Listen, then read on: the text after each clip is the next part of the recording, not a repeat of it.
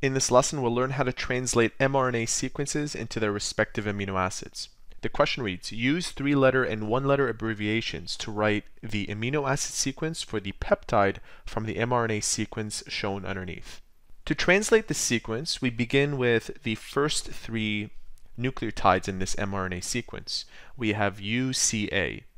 This is the left, this is the top, and this is the right when it comes to reading this chart. In case that's confusing to you, UCA, here's U, that's the first letter. C, we locate where C is along the top, it's right there, so far U, C. And then within this section, we find the last letter A, and it turns out to be serine. So our first amino acid is going to be serine. Serine has the abbreviated letter S. The next amino acid has the nucleotide sequence AAA. That one's easy. We find A, here's another one, and then now we look within this, it happens to be lysine. So we have Lysine, and that has the abbreviation K. GCC, that's the left, so we start right here. And then C, now we look within this, it happens to be alanine, GCC.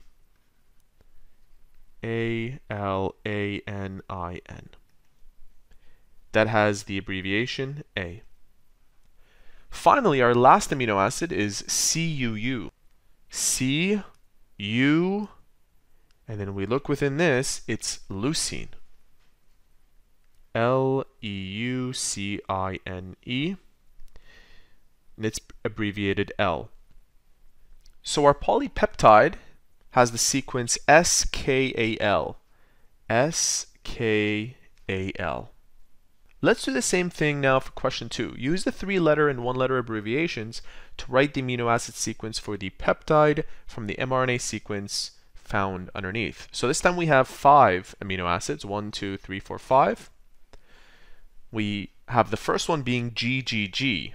So GG, we look within this, glycine. That's the simplest amino acid you can have. Glycine, G. AGC, A, G, and C would be serine. Serine's next, and it has the abbreviation S. Next we have AGU, A, G, and U. That's serine again. GAG,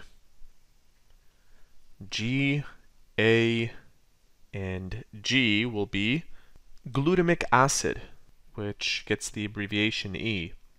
So glutamic acid, and we put E. Do not confuse that with glutamine. And lastly, we have GUU. G, U, and U. This whole block is dedicated to valine. VALINE.